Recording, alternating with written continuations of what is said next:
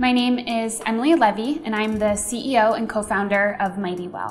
What motivated me to co-found Mighty Well was my personal experience as a patient.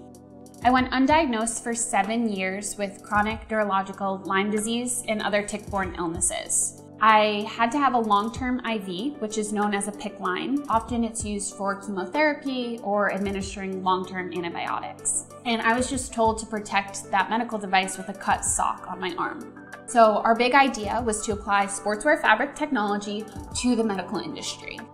The category that we're helping to pioneer is officially known as adaptive wear. This is targeting the 1 out of 3 Americans who live with a chronic health condition or a physical disability. A lot of the people that we've worked with have other chronic conditions or cancer, and they really just have felt like they've lost a sense of self.